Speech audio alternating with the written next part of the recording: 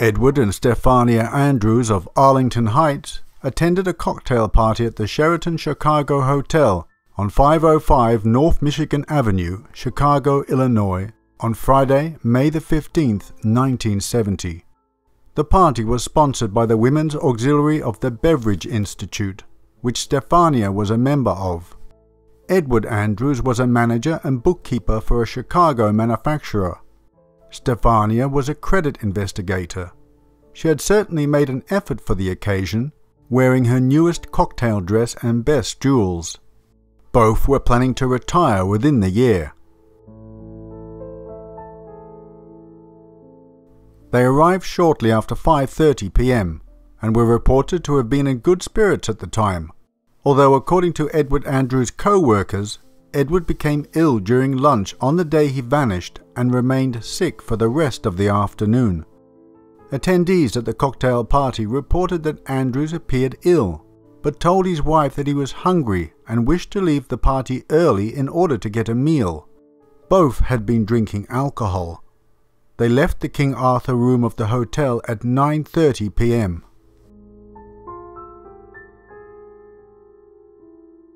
The Andrews were not wealthy, but both had worked hard for everything they had and were proud of their automobile, which they had purchased a year earlier brand new.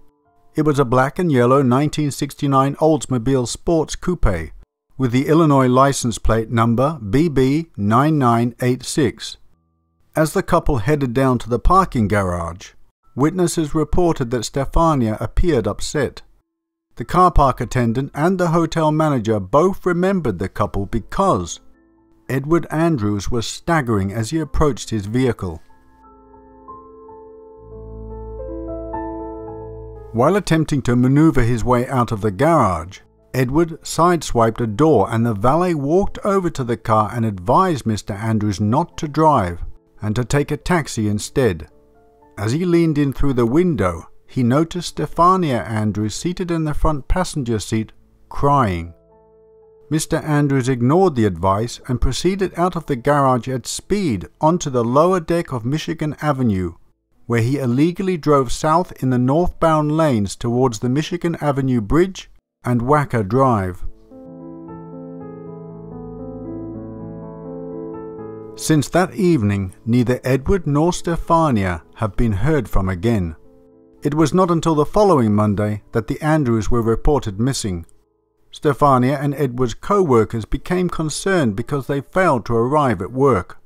Friends and neighbors described the couple as conscientious and unlikely to leave town without notifying their employers and family. Everyone who knew the couple also said they were never known to drink heavily. The police visited their home in Arlington Heights and found newspapers piled on the front lawn and letters accumulated in the mailbox. A neighbor who had been entrusted with a key to the couple's house admitted detectives into the residence. Everything inside was orderly and nothing appeared to be missing.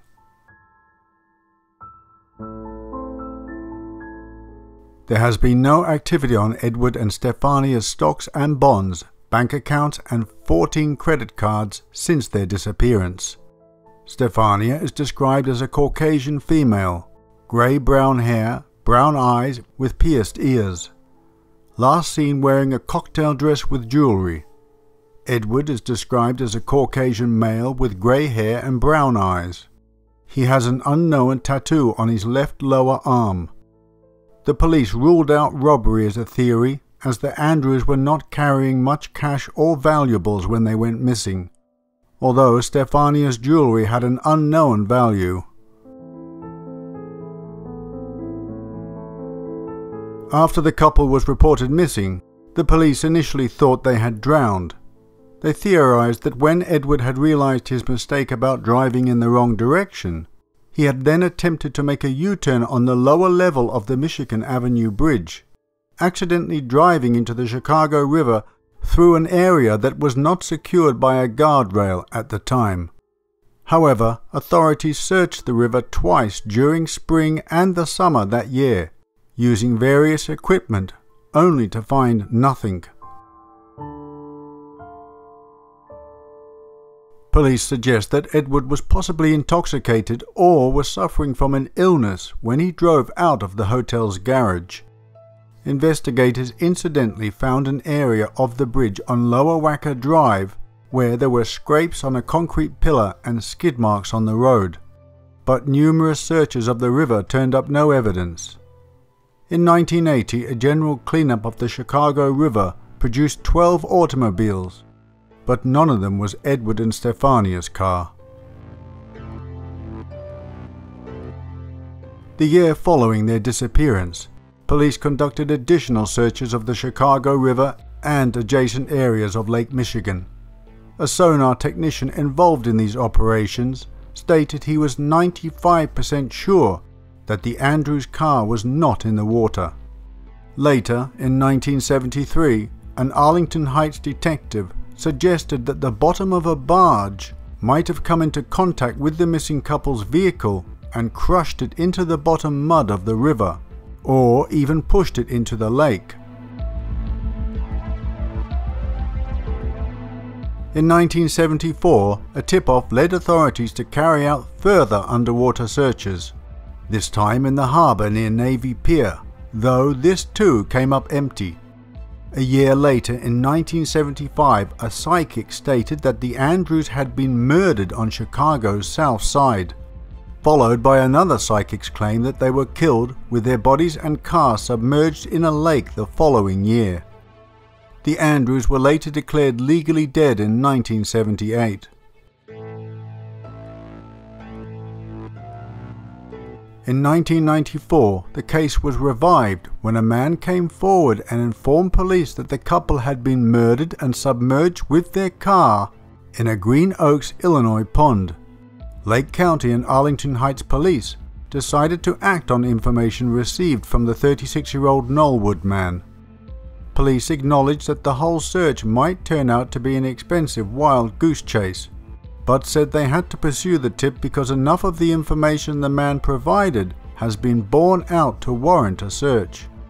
About every third sentence he told us was true, said Captain Kurt Causey of the Lake County Sheriff's Office.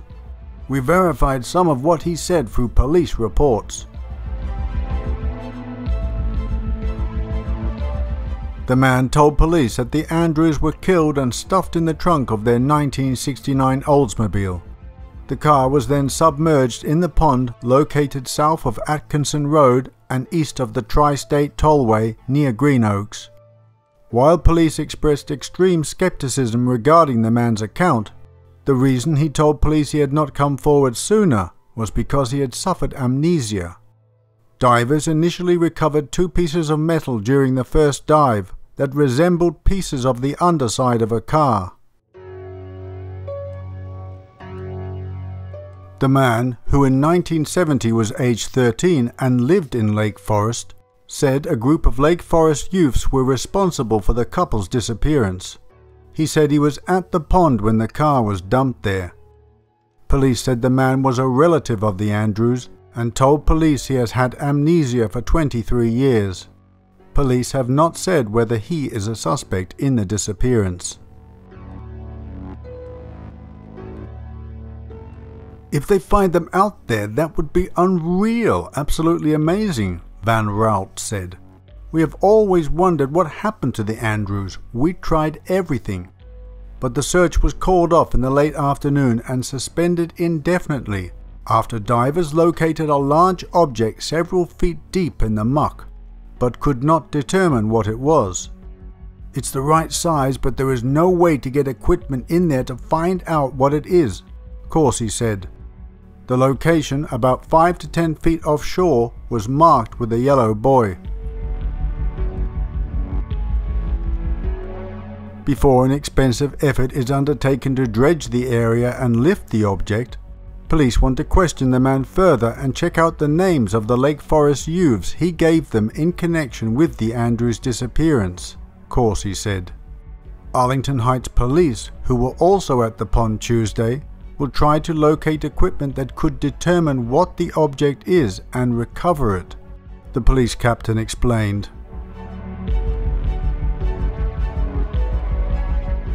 "We don't want to pull something up unless we know it's the car," he said. During the 1970s, the pond was privately owned and was used for water skiing. But in the 1980s, it had become obscured by weeds and brush. Abbott Laboratories had purchased the property, a spokesman said. Why detectives didn't investigate the large submerged object is not known. If they couldn't get equipment down there in 1994, surely advancements in technology would better assist them now. My dear viewers, this is where the trail ends. As of 2020, their disappearance remains unsolved and their ultimate fate unknown. Family, friends and acquaintances had described the couple, married 6 years at that point, as happy. Ron Van Ralt, the retired Arlington Heights detective who investigated the case in 1970, said, "Two people in their 60s in a car don't just vanish off the face of the earth. Not intentionally, at least."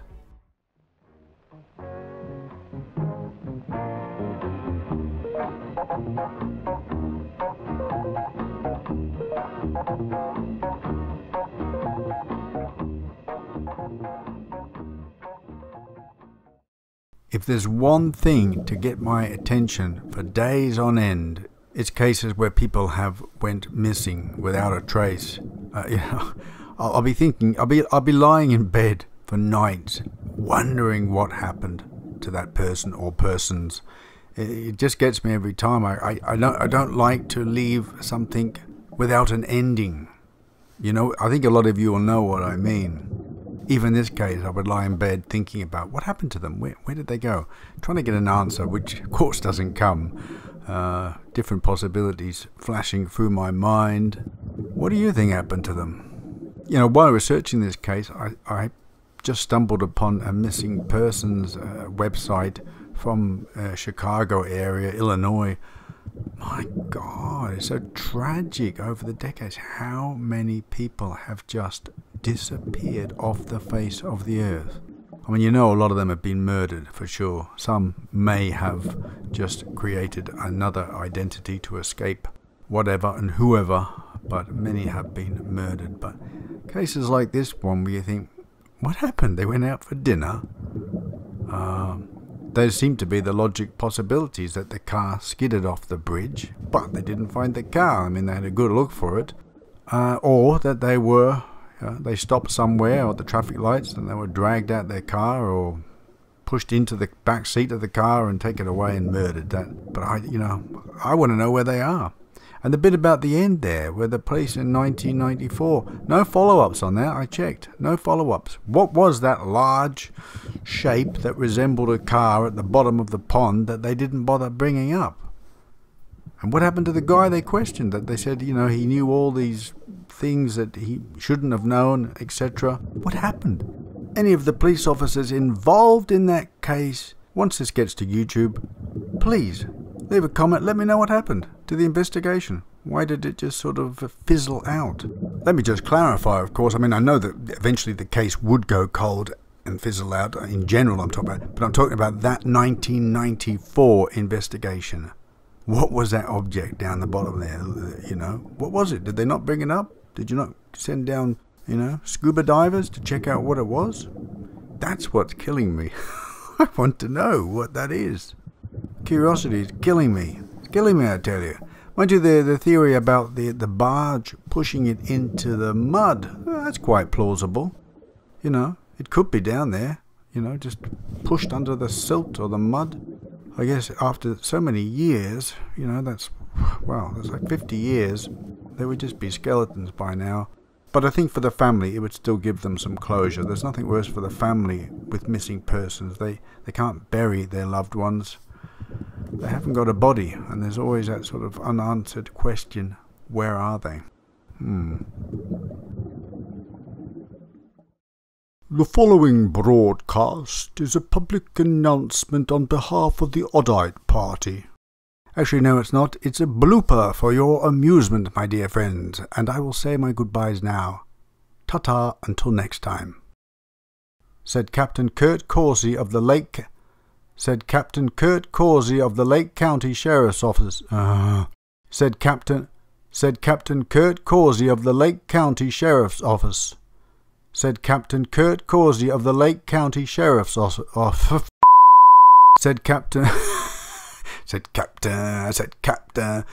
Said Captain Kurt Causey of the Lake County Sheriff's Office. I still can't say that.